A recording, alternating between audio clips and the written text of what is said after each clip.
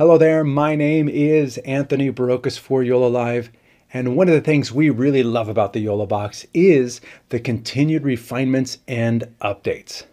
And today I have an exciting suite of updates in the YoloBox Pro 5.0 update. YoloBox users on the forums have been asking for a lot of little tweaks, little additions, little things, and YoloLive is listening. Today we're going to be talking about the 5.0 update with first network bonding optimization. That means things are going to be working smoother, even better than before. Replays can be saved. This is something that people have been asking for a lot, especially if you do sports. You do a replay of a big goal, a fantastic play, you want to save it. Now all of those replays will be saved on the media for you to use however you want after the event. Next up, adding images as a source, 10 static images or GIFs with auto switching. This is going to be huge. Using images as standalone inputs has not been possible before, and even better, you can have up to 10 of them and they will automatically switch between the inputs. We'll get into that in a minute. Next up, PDF source optimization, including auto switching. Did you want those PDFs to move forward by themselves? Now it works. Some people have reported a noise issue during long-time YouTube streaming. They've gone through, they fixed that. Audio follows video. This is one I know I have always been asking for. The default setting is now turned off, and we'll show you what that means. Wi-Fi support for opening a web page login. If you've been at a hotel and you try to sign into the Wi-Fi and it's going to try to throw open a web page, now you can do all that on the YoloBox. They've added an expiration reminder about Facebook account binding. And they've had to do this because Facebook changes their protocols all the time. So anytime Facebook changes something, you have to go through and disconnect and reconnect. Well, now they're making it even more evident so that it avoids other problems. It avoids you trying to do a show and then having a Facebook issue, but it's Facebook that's having the problem, not the tools in your hand. The name overlay in lower thirds now supports movement in all directions. People have been asking for this, and YoloLive made it happen. And lastly, Wi-Fi support for displaying 2.4 and 5 gigahertz. More information is always better, and we'll show you what that means. So we've got a lot going on in this update, seemingly small things, but they really do add up. First things first, the network bonding optimization. If you don't already know, network bonding is where you can use multiple connections to the internet together as one big pipe, so that if your cellular connection tends to go down, it can lean on your Ethernet connection. If your Ethernet connection gets cut, it can lean on the cellular connection and you're not cut off. The bonding settings are now part of the YoloCast service. The reason there is a price is because, as I've explained before, the bonding that's happening here, where it's taking this video stream, numbering the packets, and sending them out on different paths via cellular or Wi-Fi and Ethernet and another cellular connection, it's sending these things out. They're not going to arrive in order at the receiving end. YoloLive has to set up a server, computers, mini computers, to receive all these packets from everybody who's streaming, put them back in the proper order, and then send them off to YouTube or wherever else you wanted them to go. That computer costs money. That server costs money. The maintenance, the power, the cooling, all of that costs money. And there are costs associated with that. So here you can see right here, if you're going to be on an annual plan, or if you just wanted to activate it for that important event where you're going to be in a place where you know you're not going to have great internet service. Now what that really means is it gives you time to do rehearsals, trial runs, tests, and the actual show. So don't just look at it as a single day event. You really need to make sure, as I've always said, test, test, test. And this gives you time to do those tests and make sure that all of those different connections you're trying to test actually work. For an event, for a client, you can sit there and say, bonding for this event is $29. Makes it easy to write it off on the line. They can choose to have bonding or they can choose not to have bonding. And if they choose not to, you have to explain to them to risks. If your internet connection goes down, if you're trying to use cellular at an outdoor event and 10,000 people show up, there's not going to be a whole lot of bandwidth at that one tower. So bonding is critical, and $29 to make sure that you've got a signal to get through is worth it. The replay can be saved as an MP4. This is something that a lot of people have been asking for. I've got some sports playing on my YoloBox Pro. Now this could be live. What you would normally do is you'd have the camera doing the live. I have a recording just because I'm not on a field and I can't have a bunch of people playing soccer on demand. So I'm going to be using video to demonstrate this. Before you start doing your instant replay, which is available right there on that button, don't click it until you come over here to your settings. At the very bottom, replay settings. You want to dive into here. First, your replay video duration, 59 seconds. That's a whole minute. I don't need a replay that is a whole minute long. I am going to bring that down. When I was playing with this before, I found like 7 seconds seemed to be like a good replay length. So first thing you're doing is you're going to set that replay duration right there. Next, your replay speed. 0.75 was added. Again, that's another user request that was put right into the product. You can go faster. Most people don't want faster, but I find that 0.75 speed is a good speed. It shows slow motion. It lets people, really enjoy the moment, but it's not too slow that it seems to take forever to happen. And then your replay audio. I generally have the replay audio off because while the replay is going, my main microphone's still going, so you can still talk over it. You can still have the live audio. And also, when you slow the video down, you're going to get slowed down audio that's going to be kind of glitchy.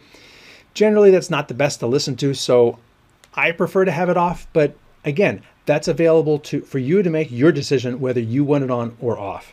Come down here, mute other audio sources during replay. Again, I have that off because I want to have my mic still working, but you can turn the replay audio on and then the main audio off. Your decision.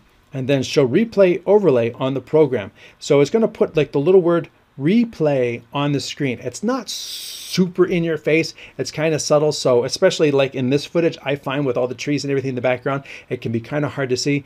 It depends on the footage you have. It depends on the sport you have or whatever you're putting the replay over top of, how visible that's going to be. So I leave that on. Make sure you go through these settings before you start doing instant replay, or if it defaults to a minute on, you're going to be caught with quite a surprise when you try to do that first replay. So let's go back over here and we'll come back in there. So let's just say we would have our, we would be in the scoreboard thing. And this is the cool thing about the instant replay is that it's not taking up the right pane. You still have this scoreboard available that you could be adjusting your scoreboard while you're watching the sports. Let's go to sports. While the sport is going on and your replay is up there. Now, we're going to start a record because it works when you're recording or streaming. I mean, doesn't make sense to have a replay if you're not recording or streaming because there's nobody watching that. So I've got a recording going on. Something's happening here. Let's just watch this a little bit. And oh, he's hurt. Look at that. And here they all come over and we're going to hit replay. And then it's going to come back over here. You can see this. There's a very faint replay up here in the corner. And then it's come over here. And then it's going to jump right back into that. So that is cool. That is how you do your replay. It is simple. One touch. Here it comes. Here it comes. Is it going to go out? Is it going to go in? Let's follow this game a little bit. Kicking it in. Kicking it. Man, I got to go back and forth. And it goes out. Oh, no. We're going to hit replay again. So you can see it. It comes over to him. He kicks it over. And who kicked it out? He kicked it out and nobody touched it. Okay. And we're going to exit the replay. And again, that's a key thing too. You can hit exit the replay at any time by tapping the exit replay. You don't have to wait for the whole thing to happen. All right, so here we go, here we go. He's running, and the goalie gets it. So let's do a replay of that. Here we go. Replay. He catches the ball. And you can see it's down here. It's playing the replay clip. And then it's going to exit the replay, go back to the local video. Now, let's go back to me. The key thing that it was doing is it's saving these things. So if I go into add video source and I say local video, you see all these replays are now stored as clips. So if after the event or during halftime you wanted to show some of these clips, you just need to know like the date, the time that happened. But it allows those clips to all be available. And especially if you're going to do a highlights reel after the event and upload it later, you're going to have every single one of those replays available as a separate clip on your YoloBox. You don't have to do anything. Just hitting the replay button, stored that on the internal, I was going to say hard drive, stored it on your memory for you to be able to have later without having to go through the main recording and pull those clips out. You've already pulled them out when you hit the replay button. Now they're all available for you to use after the event. Next up, adding images as video sources. 10 static images or GIFs. Animated GIFs work as backgrounds too with auto switching. Let's look at that. So right here you can see I've got my Pro set up right in front of me, and I'm going to add a video source right here. And then down here, there's images. Before it was just video, live stream, PDF. Now there's this images icon. We're going to click on images, and then it's going to go right to your media, SD card or USB storage. You could still choose. We're going to choose this background, this background, this background. These are all animated GIFs, so you're going to get to see that. And then we can use a background with that. And we're going to use a office background and then this cool background. I'm going to say done. Now, you can see they're already playing. I can just go right to it, and there it is. I've got this image that is playing. You can see it says 1 of 6. I can go next, next, back, back. I can move through them manually. I can go back. I can go back to the beginning. So that is handy, but there are settings for this as well. And if you look really close, there's 2 icons here. The first icon on the right is the one you know already, where you can do chroma keying and cropping, just like any other video source. So if you bring in an image, but you only want to use part of it, you can do that. Moreover, let's go back out. There's this second icon right here. We're going to click on that, and that is specifically for auto switching your images. So you can turn on auto switch. You can look at these images. Also, it allows you to jump to any particular input directly. So I can go right to this background, and you can see it changing in the background here. I can go right to this one. I can go back to that one. So that is really cool. Manually picking what that input is directly. So let's look at the output of my, say done here, and let's look at the output of my switcher. And we'll put that on the right here. So here is that, and when I bring up that source, I can then pick this one, and that one, and this one, and I'm going out of order, that one, and this one. So it lets me jump around and pick any of those things in any order, which another feature that people have been asking for. Now you can do it with these image backgrounds. Auto switch, when I turn this on, it says it's going to automatically switch to the next successive one every 10 seconds. And if you tap on that, of course, you can adjust it from 10 seconds to 59 minutes. That's an hour. So I don't know if you're going to have a show that you need something changed every hour, but you can do it. But right now we got it set for every 10 seconds. We say done, we say done, and then I put myself right next to this, and as you can see, in just a few seconds, it's going to automatically switch. So I really don't have to worry about it because it is automatically switching. I didn't touch it. It just switches. These are fantastic features that are now built in to the YoloBox Pro. Next up, PDF source optimization, including auto switching. Let's take a look at that. Here's my Pro. I'm going to add a video source, and there's my PDF. We're going to click on PDF. I've got a PDF on my stick here. We're going to say load that. Done. And now there's my PDF. So let me go into the settings. You see, again, we've got the normal cropping and chroma keying, which I don't necessarily want to do with a PDF, but let's go into these settings over here, and you can see I've got 2 pages, and I can turn it on, auto switching between the pages. How fast? So if someone gives you a PDF with a presentation or some marketing media or something like that, you can load that in here, auto switch, go, you're done. It happens automatically, and you don't have to worry about it. So you can see how YOLO Live is making the YoloBox Pro even easier to use and making it even easier for you for your live streams. We talked about fixing the audio noise, but here's the audio follows video. The default setting is turned off. What that means is when you're doing a show with multiple video inputs, you want to keep your audio on the source that's giving you the audio. For me, I like to run my audio into the main camera, or you could be running it into the line input or the microphone input of your YoloBox. What you want to do is, I'm going to come over here and go to my audio mixer. So you can see audio follows video is now off. Whatever I pick, HDMI 2, HDMI 1, I don't have to worry about it changing on me because the audio follows video is going to default to off. There are times you are going to want that on. For example, if you're doing remote guests, you don't want all of their audio coming on all the time. You just want it when they're on camera, when they're visible in the video. So you're going to turn it on for those cases. And then that way, if I switch, and you watch what happens here, when I switch to this input, it automatically switches the audio. When I switch back, it switches it back. But as you can see up here, I have my main audio coming into this camera. If I have audio follows video on and I switch to the other input, there's nothing there. There's no audio there. So it's very important that you understand what that is and when it is appropriate to turn it on. Next up, the Wi-Fi support for opening a web page login. I've talked about that. I can't demonstrate it because I'm not in a hotel. We added an expiration reminder for the Facebook. Talked about that. Name overlay in lower thirds now supports movement in all directions. People have asked for this because it has been stuck to the side. Not anymore. So here we go. We're going to add a lower third. We're going to do this one. And now, as you can see, I can move this anywhere. People have been asking for this, and now it's possible. This is just another example of how the YoloLive team listened to end users. They go back into engineering. They dig into these things. I mean, basically, they had to rip this entire titling thing apart and rebuild it so that you can now say, oh, I want it up here in the corner. No, I want it down here. I want it over here. I want it down here.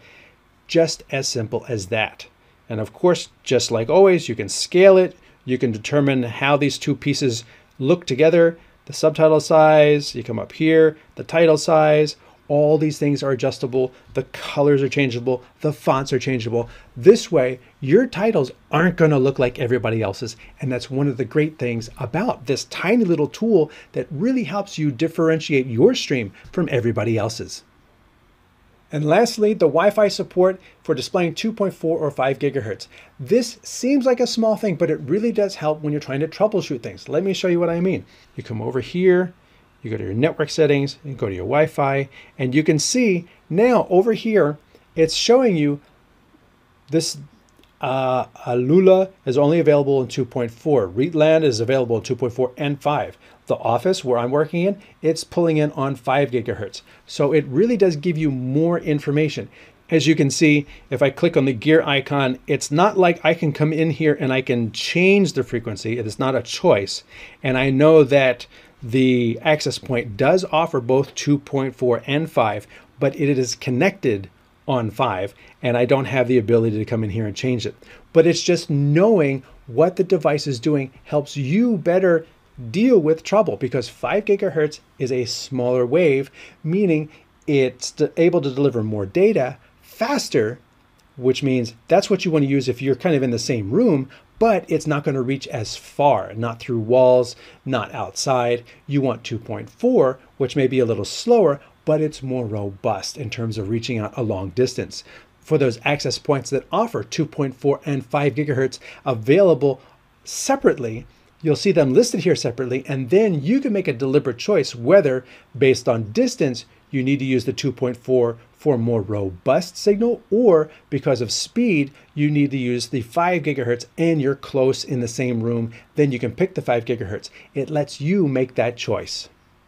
As you can see, this update for the YoloBox Pro has added a lot of very useful features that end users like you and me are going to be able to make use of starting from their very next show. YoloLive has been listening and making these features that are built into these little tools more useful than ever before. My name is Anthony Barocas for YoloLive. Thanks for watching.